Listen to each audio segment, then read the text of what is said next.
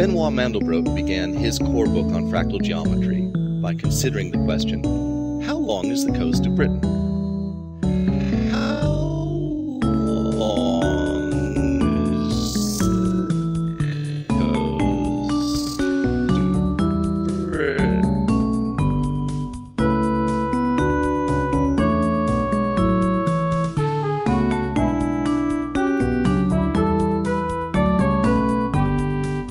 It's a great question because the answer very much depends on the length of the ruler you use, the ruler you use, the ruler you use, the ruler you use, the ruler you use.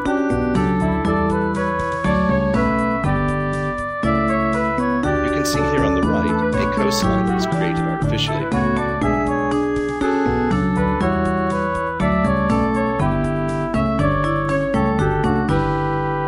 It's a great question. Note the coastline's similarity to the coast of Australia.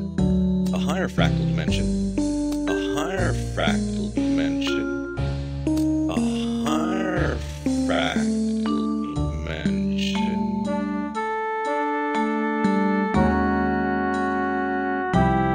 0.36 makes things crinklier, crinklier, crinklier.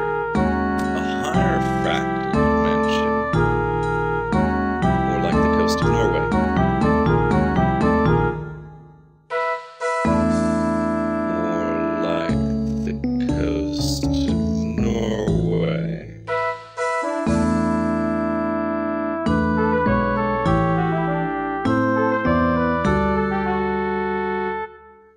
It's a great question. At the time, we were desperate to use Mandelbrot's wonderful fractals for something. Anything, anything, anything. And it turned out to be digital map, more like the coast of Norway. Crinklier, crinklier.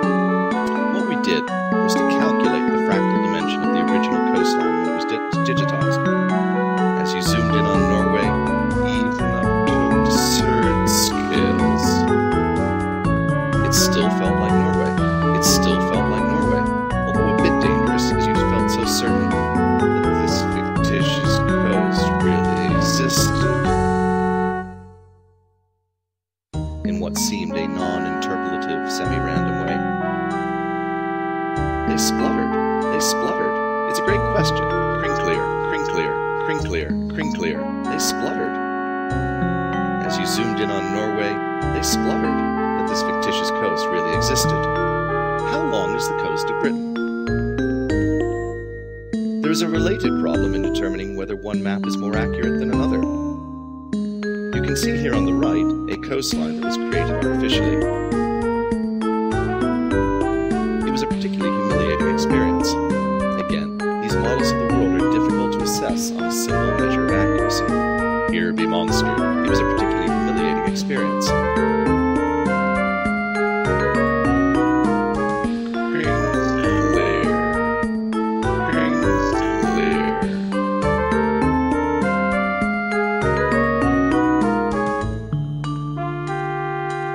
Because the answer very much depends on Norway. We were desperate to use